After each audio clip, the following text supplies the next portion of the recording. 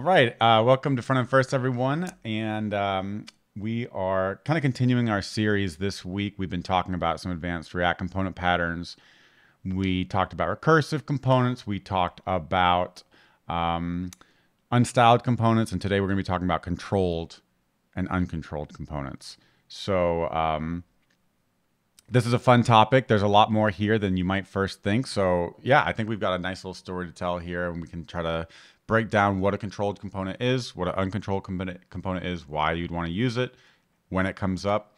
And then we're going to end talking about this demo, this cool demo we've been working on, a little clone of like the iOS reminders app with some draggable interactions and how it complements this idea of controlled components, how it works with something like use optimistic from React 19. So there's a lot of ideas that come together under this topic. So yeah, what do you think? That sounds good? Yeah, very cool. Awesome. I guess the reason we started exploring this was this is going to be a topic in our course, our upcoming course, Advanced React Component Patterns. We're going to deep dive on these controlled, uncontrolled components, and this is like the podcast version of that. Mm-hmm. Yep. If you're new to React or you've never heard of controlled, uncontrolled components, I have great news because you have absolutely used a component that is both controlled and uncontrolled. And that is whenever you render an input. So if you're working on a form and you render an input in React, that component, that input tag can be in both a controlled state and an uncontrolled state. So do you want to break down sort of, let's talk about, what should we do first? The uncontrolled version of input? Yeah, let's talk about what those terms even mean. And maybe we can start with a simple like counter component in React, which is just going to be a stateful component. This would also be true of kind of any other framework, but this is the same idea where you have a button that increases some state and it renders the current state of the counter. So 1, 2, 3, 4, you press plus and it goes up. That is a component that is controlled. And the reason it's controlled is because the state is in React. Everything in the component that you're looking at, it's like UI as a function of state is purely what's happening here.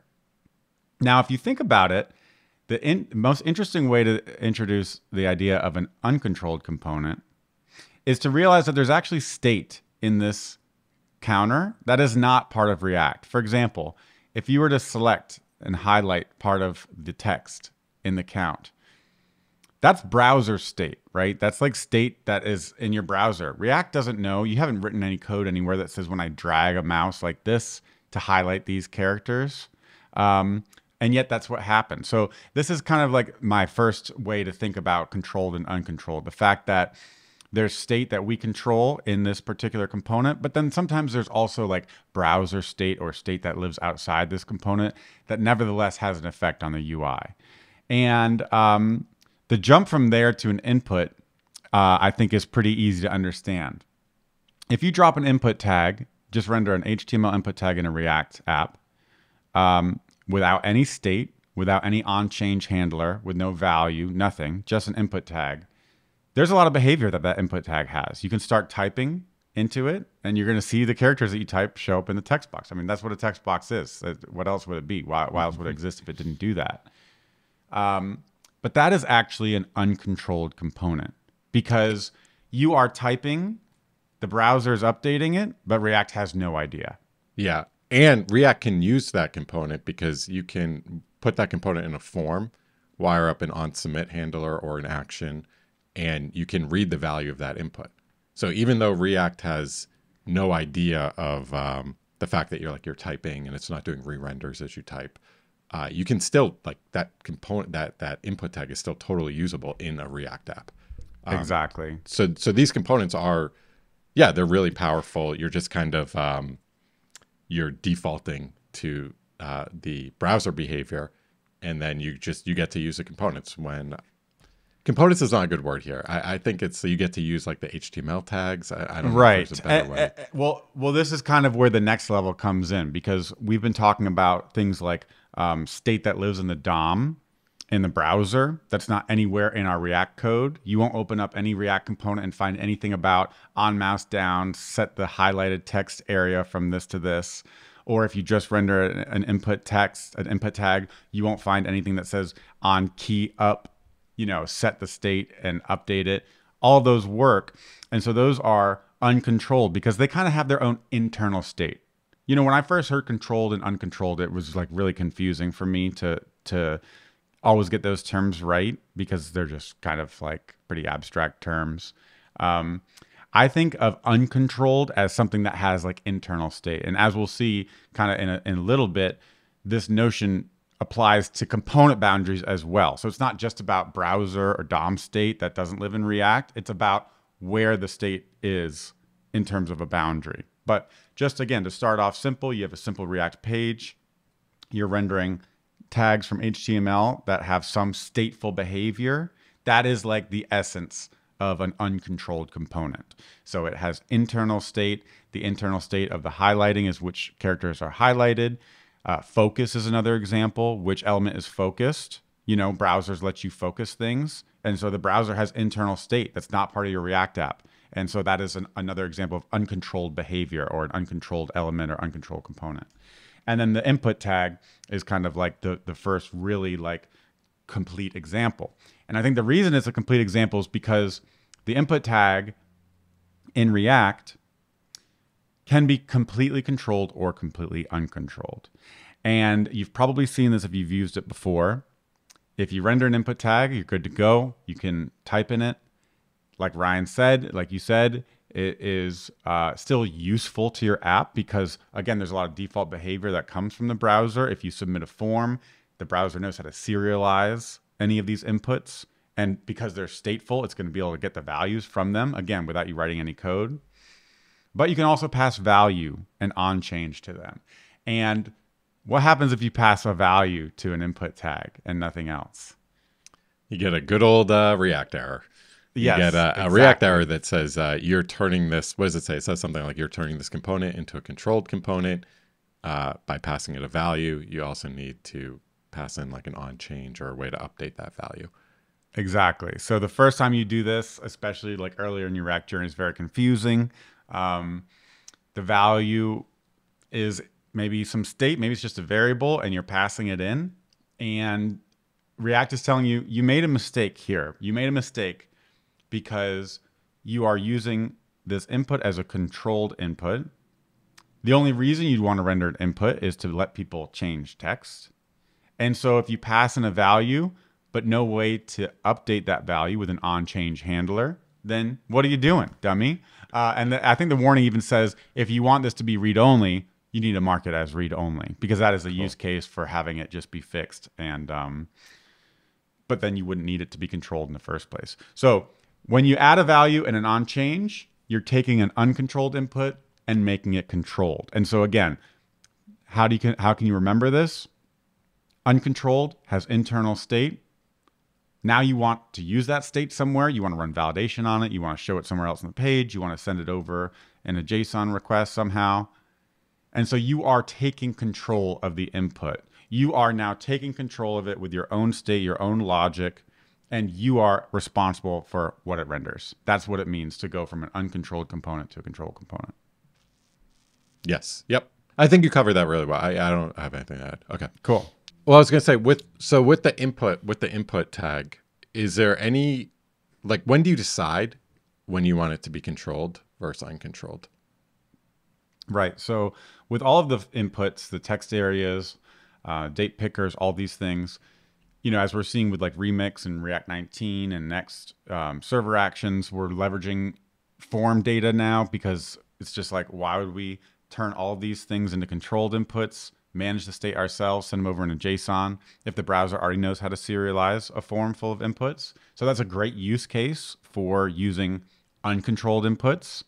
All of the radix and the ARIA components as well, which we've been talking about, have versions of their fancy radio groups and toggles that render uncontrolled inputs in the DOM as well. So you don't have to handle the state change with value and on change just to send it over. It will just have an uncontrolled version of that fancy date picker, the radio select that gets serialized.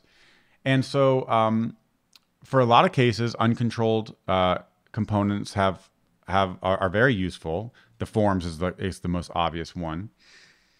But when What you about want to like, opt into making them controlled is when you want to add some behavior or logic in a way that the default doesn't get you, or you want to gotcha. pull the value basically out. So if uncontrolled components have internal state, the reason you want to make them controlled is for some reason you want to pull that value out and do something with it. For example, let's say you had a range slider. It's another type of HTML input. You can click and drag it. It has a value. It has a min and a max. And so you could put that in a form, keep all of that internal state just from rendering input type range and submit the form. But let's say you want to change the volume on your device every time you drag it. Well, now you want to listen to the event, on change. You want to set the volume through some API. And then if that volume changes in any other way, you want the input range to reflect the current volume. So you're going to pass that in as value. So now you want it to be controlled. You're basically moving the source of truth from inside the component to outside the component. It's like you're hoisting that state up, and now you're responsible for it. Yeah, and when you're talking about just these like vanilla HTML tags, it's often you're moving the state out of the browser into your React app. But that's not, as we're going to uncover in this episode, there are other types of ways to control and uncontrol, or other types of ways to think about it. But Exactly. yeah, often I think of this, it's like when you want like some reactivity in your form, like I want to check if the username is available on every single keystroke. I don't want to Right. have to wait for them to submit the form. So at that point, like I need React to know that the user's typing in. So at that point, we move from uncontrolled to controlled. The username gets its own state, and that gets passed into the input tag, as long with like an on change or on key up, whatever we want to Right. do. Right. Cool. I think the next thing we can go to from here is a lot of times folks learn about controlled and uncontrolled, these ideas around things like form inputs. But they really apply to almost every component if you think about it, because really what we're talking about here is what's the source of truth for this component. Is it its internal state, or is it something else? And something else that's passed in. And, as we've talked a lot on this podcast, a lot of people can get into trouble, or maybe one of the hardest parts of, stateful UI development is making sure you have a single source of truth for everything in your app. And when you have multiple sources of truth, that's when you get in trouble. And so much of React's design is meant to nudge and encourage us to make sure that we only have a single source of truth for things, because that's how we can get into trouble, right?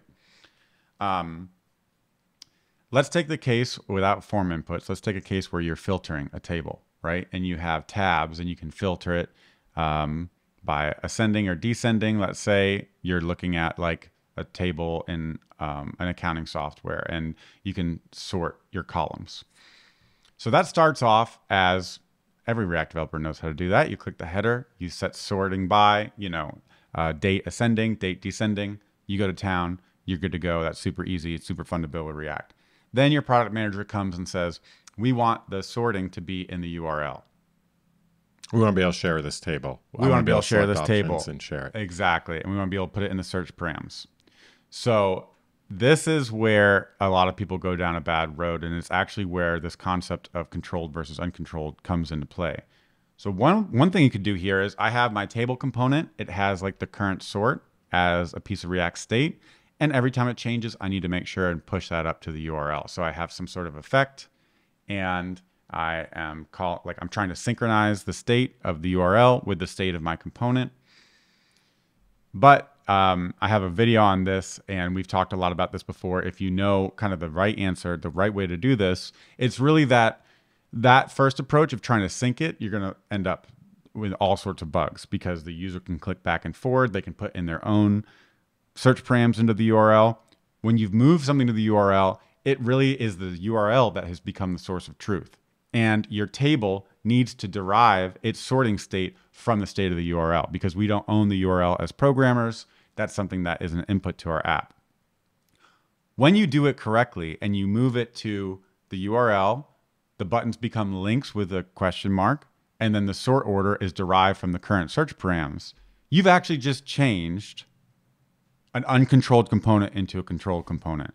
Your table had internal state. It had literally called a use state that was like the current sort order, and now it's getting it as a prop. And if you squint, that looks a lot like rendering an input tag with type text, having it have its own internal state, and then making it controlled by passing in value and on change, right? So it's really the same idea. It's having a single source of truth for every piece of UI, every piece of state in your UI. So, okay. So, uncontrolled means the source of truth is internal. Yes. Controlled means I can control it. I mean, that's really, I'm controlling the source of truth. It's usually like in state in the current component I'm working on, but maybe I'm reading from the URL as example you just gave. But I can like control it. I can transform it. I can intercept it as it comes like in and out of the component. It's reactive in my app. Mm-hmm. Is it always one or the other? Is every component I'm doing always controlled or uncontrolled, or like are there components that like are both controlled and uncontrolled? So like an input, I just want to give this example.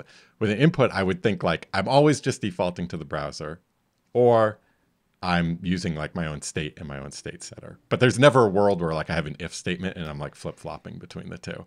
And yeah, so I just like, when do you think about that, and how do you think about this? And just Great react to what I just question. said. Great question. And I love that because that's exactly where I was going next in my mind. So let's start with the last part of your comment, the input.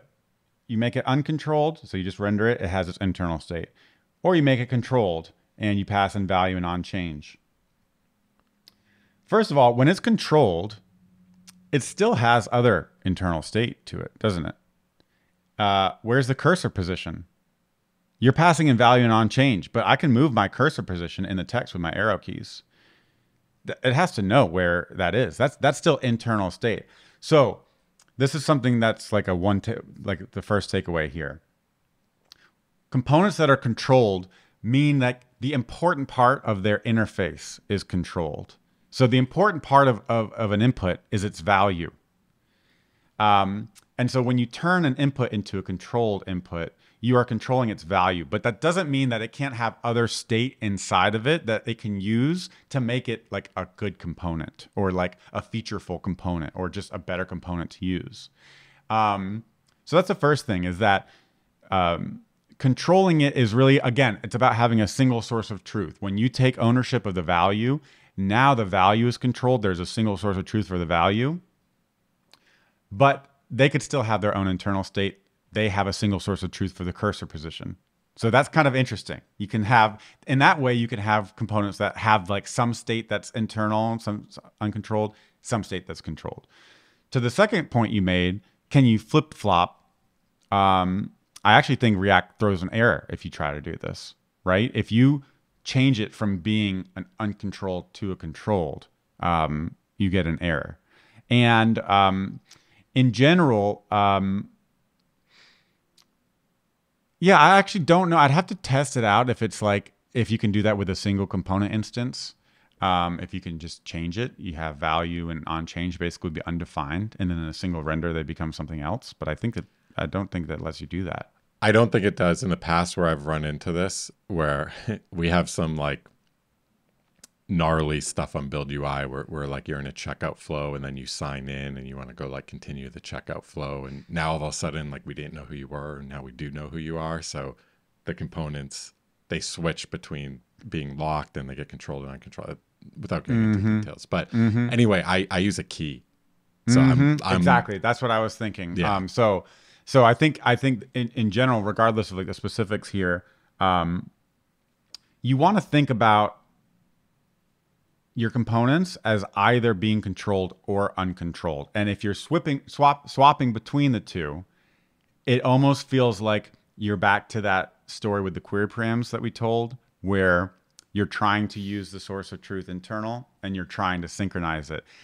The React docs actually have a great paragraph on this, which we'll link in the show notes, which is that basically it says something to the effect of, people sometimes try to make components that are both controlled and uncontrolled. This is generally a bad idea, and we recommend just going all in on controlled or all in on uncontrolled. And if you have something where you have to flip, then just use a key or render a different tree, because now you're kind of fully in that world or fully in this world. Let's say you were building the sortable table and it doesn't use the URL. You want to be able to click the headers and change the sort order. And then you have a button that says share this. So you click share and then it puts them in the URL.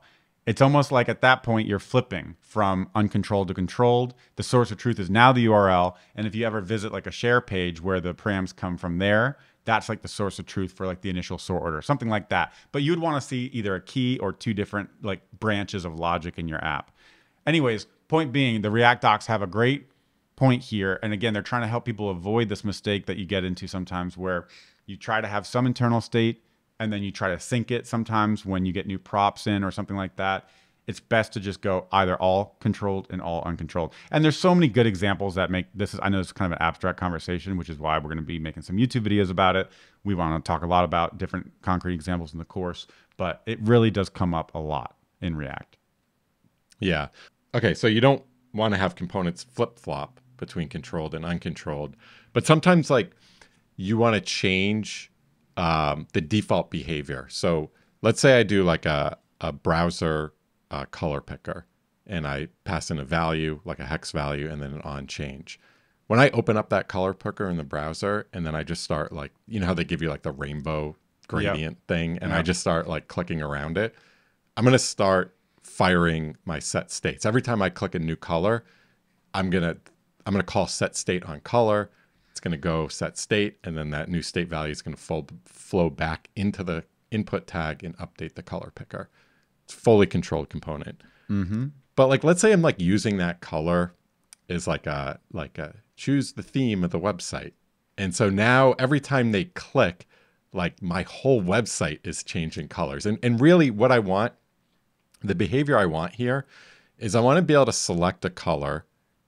I want the controlled component. I want to be able to like pass a color in as state, and I want to be able to update because the source of state. truth is your theme, which maybe is like saved in a database. Yeah, exactly. So it's controlled. I want to control it. But I only want to like actually send out an update. I only want to set the state when you like dismiss the color picker. Or maybe even it's something, when you dismiss the color picker. I think that's what I want. Totally. So it's just kind of getting back to your earlier thing. Like, isn't this like changing from controlled to uncontrolled? So you get the theme from your database, you pass it in, so it's controlled. On change, you fire like a fetch request. And so, that's what we want to do. It's the source of truth for the color picker should be the theme of the website. But now if you start dragging it around, like every 16 milliseconds, you're firing off a fetch request to update the theme. Exactly. And you're like, well, Sam and Ryan said I need to be either controlled or uncontrolled. So I guess that's right. Otherwise I have to make it uncontrolled, but then then I'm going to be doing this weird syncing thing where it has its own internal state for the current color, but the real source of truth is the database. So don't I need to write an effect to like update? You get all this mess. So how do you solve this? Well, this again is where this idea comes in, where controlled and uncontrolled is really about the boundaries and what state you are choosing to delegate for being controlled by kind of the calling site. But that doesn't mean you can't have your own internal state that you can use and manage yourself, again, to make like your component more enjoyable to use, like more practical, more powerful and reusable. So let's say you wanted to make a color picker. How would you solve this if the browser was like snap your fingers? Maybe they have value and on change, but then they have an option you can pass to input type color picker, which is only fire on dismiss. Yeah, it's like so only fire on dismiss, and then you get the change event. So what would that look like? Well, you would click on the color picker, would open it up. You're moving it around and selecting a color, but if you clicked cancel, it would close and it would still be the current value. It would never fire like an on change. So then once the color picker closed, the current value in like a little indicator would just still show you what's in your database. But if you hit OK, you actually choose a color. Now it fires an on change. You do your fetch request. It re-renders. So that's still controlled, even though there's so much state to this more sophisticated color picker that can be hidden inside the implementation. but give you an interface that's useful. So you could do this yourself. This is not something that the browser offers like today, but you could make my own color picker. I could have my own state that I use to update it internally, like internal color, and I'm just setting that because I need to know kind of what it is as I'm dragging around. But now I'm going to add something that says once I hit escape or the user clicks outside of the area, I'm going to fire an on-change event myself, right? And I'm also going to take in the current color prop myself.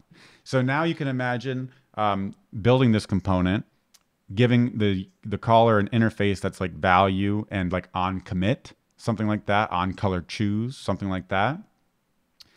And you could use all sorts of stuff. You could say the user's still dragging the mouse cursor, so we don't want to like call commit. Their mouse is still over here. You could do something where like their mouse is off of the dialog for 3 seconds. Let's go ahead and commit the current color. And if they hit escape, then you just discard it. So that doesn't violate any of the kind of principles we've talked about because there's still a single source of truth. This is kind of interesting. It's almost like while you're dragging, the source of truth is internal. Yeah, but and then once you dismiss it, it becomes back to the props, you know? But in this example, you're talking about making Sam's color picker. Right. And then I'm the user of Sam's color picker. Exactly. So from my point of view, you've just given me Sam's color picker. It takes color and on commit. And so for me, like that is the way I control it. And so I'm going to control it with my own color and state. But internally, you can have all the state, as much state as you want internal to that component. I never see it. And so it's kind of interesting because in this example, previously we were talking about going from like state to browser internal inputs that we have no access to. But now we're all in React, but it's really about whose point of view it is. Is it my point of view? Or is it your point of view with your internal Sam's color picker? So everything can still be in React state, but you can still have this notion of controlled and uncontrolled. Super well said.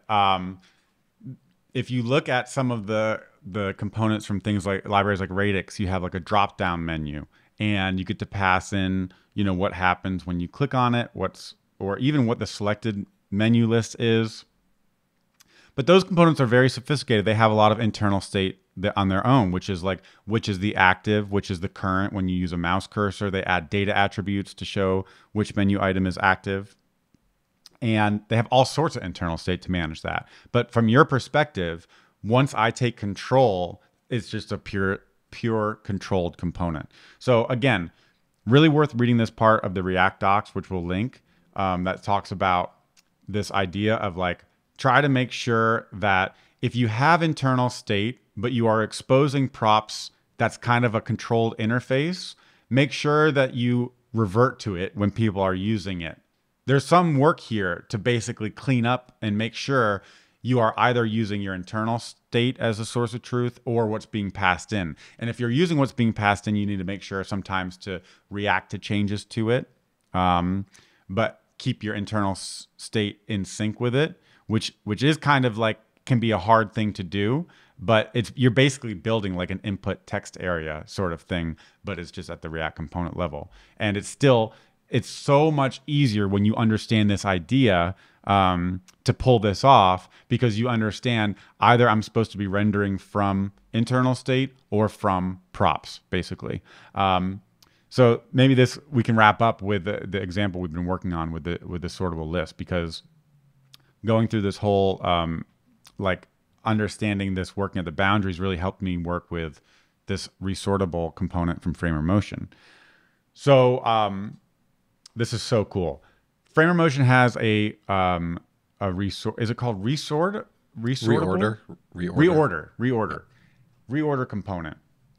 You can render reorder. You pass it items. You map over the items. You render a reorder.item, and you give it the item as well. And what it does is it uses layout animations to let you drag the items up and down the list. It uses object identity to know what the new order is and which one you're dragging and all that stuff, which is nice. You don't have to make up any like string keys or anything like that. It just uses the objects that you pass in the array. And it gives you an on reorder callback, which you use to call set state.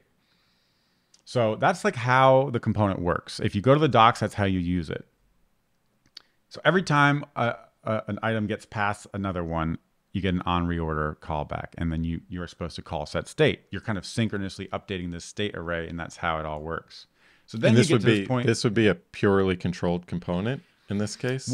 Well, it is controlled in the sense that that state needs to update for the thing to work. So I guess from the perspective of you right now, like when you're just following the very first guide using reorder, reorder is controlled because it doesn't have any internal state of its own. You have to pass in the items and you have to resort them when you get the on resort. So yes, reorder doesn't have internal state, at least related to the actual order. That's all up to you to control yourself. And it's actually is interesting because I was thinking it would be great if they had a version that was uncontrolled, so you didn't have to do this the first time, right? You could imagine a version that's uncontrolled and that lets you just reorder it without doing anything to start. That's kind of how I would actually expect to see this component work from the beginning, in the same way that you can use a radix or a React Aria component. You can drop in tab list and tab items, or radio group list or checkbox list, and you don't have to immediately call use state and send it in myself, right? So just that's like a little API design tip, I would say, for folks who are either working on reusable components for their own companies and teams or libraries. The design from the HTML inputs in React is like the best onboarding experience, because you can just drop in an input and it works. And then you're like, oh, I need to get the value out of there. How do I control it? That's the motivation for making it controlled, right? Yeah, great. Anyway, great. Little tangent there. So this is the only way to use it, though. Basically, use it as a controlled component. You have this state with these items. Then, of course, you want to actually do something. You want to like trigger a side effect. So let's say we're making like a clone of the reminders app on iPhone. And so the order comes from the database. If you reorder it, you want to save it, so when you refresh, the order is still there. So what do? Well, on reorder, you still need to set that state immediately for like the UI to be responsive. But then you send a fetch request out and you update things. And so what's happening? Like when the order comes back, let's say it fails. So what's the source of truth for the order? And this is where it gets very confusing. And I've helped a lot of people with this component. And if you look in the issues, there's a lot of confusion because you're telling me I need to use local state to control it, but the source of truth isn't always local state. Sometimes the source of truth is my database. I can think of 3 sources of truth in your example. So the first source of truth is while you're dragging it, like literally while you're dragging it, you haven't released it. While you're dragging, you're moving the bottom item up to the top. Something is like rendering those pixels. There's some React code that's rendering the XY of that bottom item now up at the top. So there's some state that owns that. Then you let go and you drop the bottom item on the top, and now there's like the client side local state you need to deal with, because you want to keep that bottom item on the top now. And then there's a fetch request that goes out that goes to update your database. And so that's like the third piece of state is your database. It's literally perfect. I don't know which one. I don't know, by the way, I don't know which one you're supposed to use. Because when you tell me about like a table with the filter options, it's very clear to me that those should be in the URL. As soon as someone asks, they say, we want to share this. It's very clear to me that should go in the URL. That's the source of truth. And it should all like flow down. There's also like this nice like visual I get of like data flowing down, and like the URL is like we think of as like most top level thing. Totally. But man, with this sort thing, I don't know, because while you're dragging, the most important thing is like your mouse position. And then while you drop it and after you've like fired the fetch request, the most important thing is what's in the database. But I don't, anyway, yeah, just. I think that was like literally my thought process, and it was perfectly said, because you basically identified, yeah, this thing lives in 3 different states.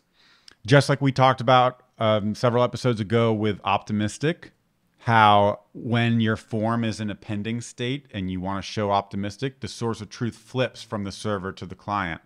It's kind of a similar thing going on here, right?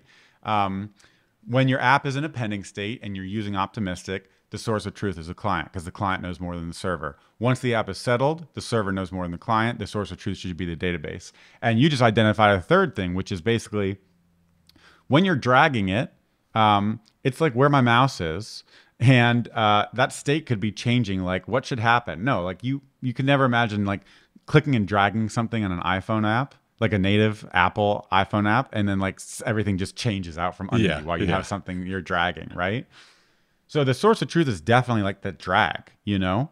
In that sense, it's like the internal state. It doesn't matter what you passed into this thing. It doesn't matter what's in the database. When I'm dragging this baby is uncontrolled, like to the max. Like this is the priority for the UI. It is the drag and where my mouse is. It's uncontrolled because nothing I pass into it while I'm dragging it gets to overwrite it or reset it. Exactly. And I could be dragging it. I could drag 1 to 3. And if we just took a snapshot of the program, the data that I'm passing in is going to say 1, 2, 3, but the UI shows, 3, 2, 1. And so the source of truth, I can just look at that snapshot of the program and say, yeah, this is not controlled. Like you're passing in things and the UI doesn't agree. So it's uncontrolled. It's rendering from internal state. Then you let go, you set state. So there's this boundary there where when you set the items, that becomes a source of truth. But then your app is in a pending state. And once it's settled, you want the source of truth to kind of revert back to the database. So maybe we can get into more details next time, but I'm going to have a YouTube video on this and maybe a blog post as well. We have to wrap up here pretty soon. But the solution is exactly the way you laid it out. Help me think, okay, I need to make a new component boundary here that lets me drag. And it knows if I'm dragging. And if I'm dragging, then I'm going to be rendering from internal items. As soon as I let go, I'm going to defer back to what the caller is passing in. So that's exactly what I did. I made a new component boundary.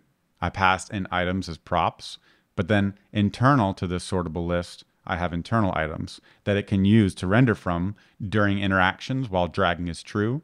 But as soon as I let go and dragging is false, I want to revert back to items, not internal items, while also sending an on reorder change event. So I do that. You send the on reorder change. And now the parent, if the parent is controlling it with local state, well, that's going to work just fine. If the parent sends a fetch request, then the current items from the database are going to be stale. So it's actually really funny when you do this because you get this nice animation with frame motion. You drag this item, you let go, and it just goes right back to where it started. And you're like, what the heck? But that's actually a great little checkpoint to make sure that you built a controlled component. It's controlled because the important part of the interface you're exposing is still being controlled by the outside. Just like the data picker, if you dismiss it, or the color picker that we talked about, if you dismiss it, it's going to revert back to the current value that's being passed in, right? So that all works. You let go, and it's like, oh, well, I'm controlled, so I need to go back here. And then once the fetch request comes in, then it just goes bloop, because now it's saved, and it's still controlled. And then the icing on the cake here, which is so freaking cool, is if you're using React 19, you can use optimistic. And now the caller can say, well, my source of truth is the server, the database records, but I'm going to trigger an action on reorder. I'm going to go ahead and update the position, but I'm going to use optimistic to optimistically update the order to what I expect it's going to be. And then your sortable list just works without you even doing anything because the source of truth is optimistically updated and it's respecting that. That's fine.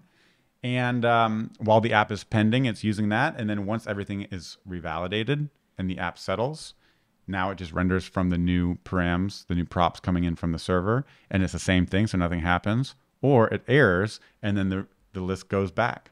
And you didn't have to do any of that. So this is like this whole flow is such a good test of your knowledge and understanding of component boundaries, when things should be controlled versus uncontrolled, and how to move the source of truth between inside a boundary, outside a boundary, or even on client and server with use optimistic. And if you get these boundaries right, you do not have to do any sort of cleanup.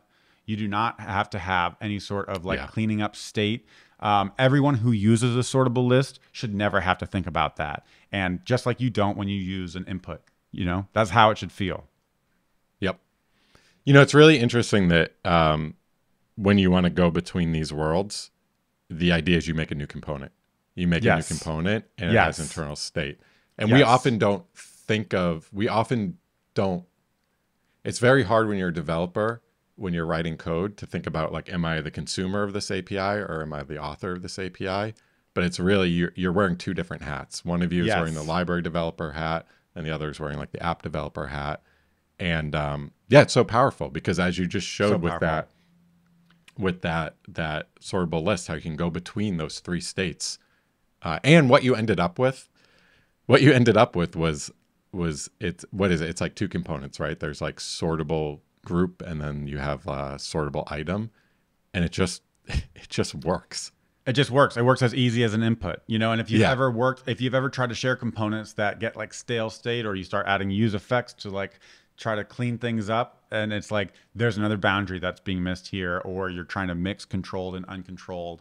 Really, the steps here are like find the boundaries, find what the source of truth is for each piece of state, make sure it can be both uncontrolled. This was like the key for me when writing this, is that I wanted to make sure that I could use it as a fully controlled component first, where it respected the state, and then fully uncontrolled, and then figure out that it's either one or the other. So in the same way you can't pass value without on change, you can't pass items without on reorder if you want it to do anything, right? And that was like such a key part of writing this component for me. And once I did, it was just like it all fell into place. It was really cool. So yeah, the boundaries that we needed to create just immediately made themselves clear, like all the components and what props they should take. And I just want to end with, how do you know when like you have this problem, or how do you know when you're running into it? And I think that two times, especially with this sortable list that we were doing, it came up as like, if you ever have effects that are trying to like observe state and then set some other state, that's like that's a sign of, not just in like this controlled, uncontrolled world, but that's just a sign that like you're gonna be fighting React. There's an easier way to do what you're doing. If 100% agree, if you have an effect and all it has is some like if else, checking some logic, calculating some derived state, and then calling like set initial user ID to something that's based on the data coming back, you're fighting the React model, and you're basically like you're duplicating state somehow. You haven't really figured out where, but if you duplicate state, you don't have a single source of truth. This is where you get flickers. This is where you get weird re-renders and bugs. So yeah, that's definitely a great one. And then usually you can think of this as in controlled versus uncontrolled to help you find the answer. Absolutely. The other one too is if you're ever in a spot where you have some internal state in your component, but then you want to like think about, oh, what happens if my component receives new props? And this happens. I mean, this happens to every React app I work on. Yes. And a lot of times, like you just want to think, like you just think in React, like, oh, I'm going to drop an effect in and I'm going to watch the props. And that's how I'm going to react to new props. But this is, I think in your example with the sortable list, you have to deal with this. And the solution that you came up with is really nice, and you didn't have to use an effect. Exactly. And part of that solution, like you said, when we were pairing on this yesterday, was making a new component boundary so that it can re-render, it can work. There's no effect. It can have its own internal state. It can have its own internal state that is separate. And there still is, like what you said, if I have new props coming in, well, if you're making a controlled version, you are going to need to respond to that. So there is some points of tension where you're like, well, I have internal state that's kind of like seeded with the props, and now I'm able to do my own logic, like updating the order.